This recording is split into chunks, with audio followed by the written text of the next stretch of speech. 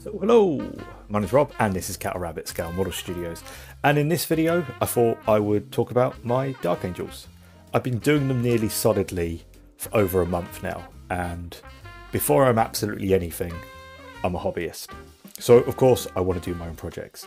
I've really fallen in love with Dark Angels, and the response from the community about my Dark Angels has been really fantastic, so I thought I'd show them off. This was the first one I painted. This is my Intercessor Sergeant. I had a box of Intercessors just lying around. I actually started this on the 15th of March because I actually went back and checked.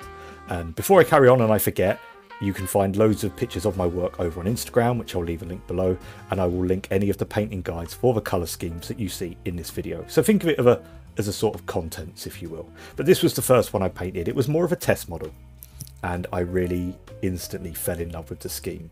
Obviously, normally doing Imperial Fists, a lot of yellow, it was nice to do something completely different. One thing I really wanted to achieve with these guys is not having to spend absolutely ages on each model. Often I find myself falling into the trap of trying to push every model as far as I can. While that's good to have a standard like that, it takes ages to get things done. And seeing a unit completed is a really good way of motivating you. So I came up with a scheme that was really easy to do. It was a lot of dry brushing. I could bang these out in an evening, one after each other. And that's exactly what I've been doing. Really enjoying these, how they look. I am missing a few little bits of heraldry and little bits. I wanted to try and make everyone really different. Use those upgrade sprues. I tend to buy them, I put them to one side, and I end up not using them. I didn't want to do that for this, but that's my squad of 5 Intercessors. Then my friend kindly gave me a big bit of bits, if you will, and there was a little watcher in there, so I just thought he was really cute, so I painted him up. And then one of the reasons why I wanted to do Dark Angels was for this. I found a piece of artwork online, and I just absolutely fell in love with that kind of dark green Vanguard looking armor. I will link in the top right hand corner now the video I did a live converting this guy. It was a hell of a lot of fun. I talk you through loads of things. The shield and the bits are from the Deathwing Knight kits, I believe. You'll have to bear with us because this stuff was given to me, so I'm not overly familiar where all the bits were, but I know they're all kind of Dark Angel stuff regardless. But I just wanted, you know, a real cool looking Blade Master Captain guy. And then we move on to this guy. Now this is actually the reason why I started Dark Angels, is I was at work one day and I always have YouTube on in the background, and I was trying to find something on the old Warhammer TV YouTube channel, and I came across one from about 4 years ago of Duncan Rhodes putting together and converting this Intercessor Captain, and I thought, you know what, that looks so cool. So I took the halberd from the Deathwing Knights kit again. I pinned it to make it longer. I swapped out his gun for a Volkite pistol, the head swap, and you know what? It's the big hat. I got to stop calling them hats, helmets. The big helmets I really fell in love with, and this was one of the, I think, the second or third miniatures I painted. Just really good seeing it on the tabletop. A chaplain. I've always wanted a chaplain. I've wanted to buy this chaplain model for like 5 years since I've been doing the hobby, and I finally had a good excuse to do it. What better than the Dark Angels? I love painting cloth, and I actually painted this guy up on a Saturday. I literally just slapped a movie on, and I just went up the leather, and the leather's actually only 3 colours.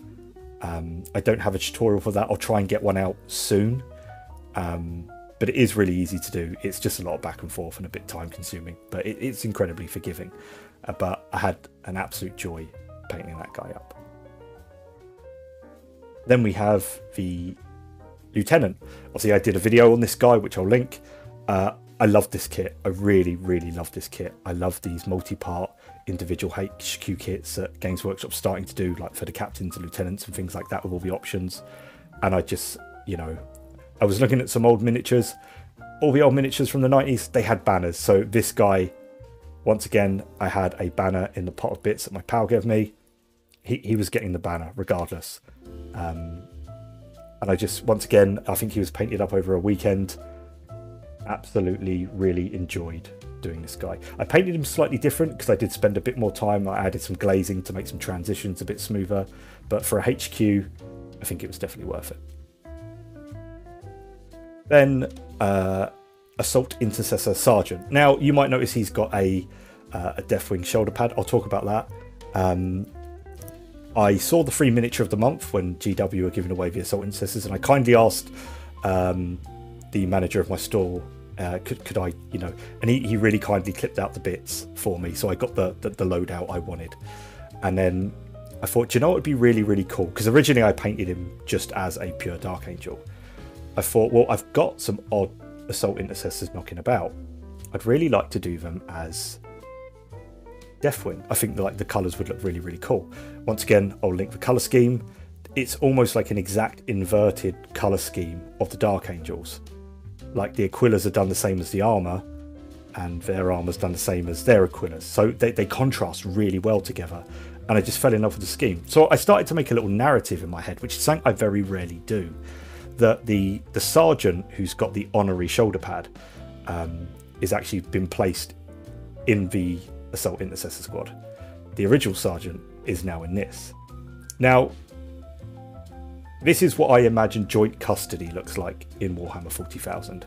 Obviously, this is a Brutalis Dreadnought, and I wanted to kind of tie the two colour schemes together. So I thought a nice big centerpiece model with the Deathwing and the Dark Angels. Don't get me started on Raven Guard. I haven't gone down that road yet.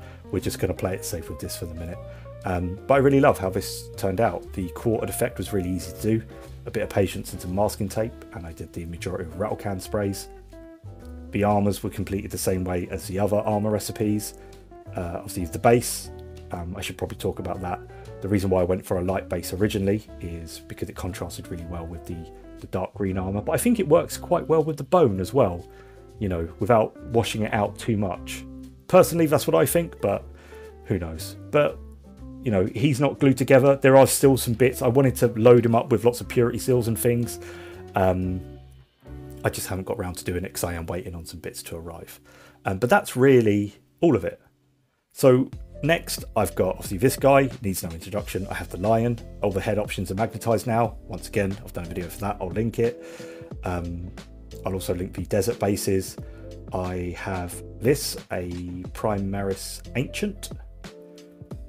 Once again, big on banners. I like the look of banners and things like that in my forces, and I really wanted to make this quite a, I guess, unique force by having lots of, you know, banners and heraldry and use of bits.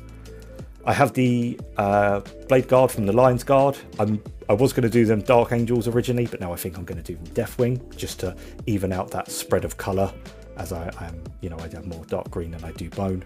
I also have 5 Assault Intercessors from the Bastion Strike Force that I will probably add into these guys. And I'll probably add some Infiltrators because I really, really like them. I'd like to do the Infiltrators with a darker armour, much like my Chaplain's Dark Power armour. And obviously I'm going to be working on the Lion this weekend. It's a 3-day weekend here in the UK, so I'm going to have plenty of time to do it. So aside from 2 other Assault Intercessors, which are just in front of me right now, but I still need to paint, that's everything I've done in about nearly 45 days. I've had a few breaks in between. I've done some things. It's been a lot of fun. So yeah, consider this a little video diary. There'll be another update soon, but that's it from me in this one. Hope you enjoyed. God bless and take care.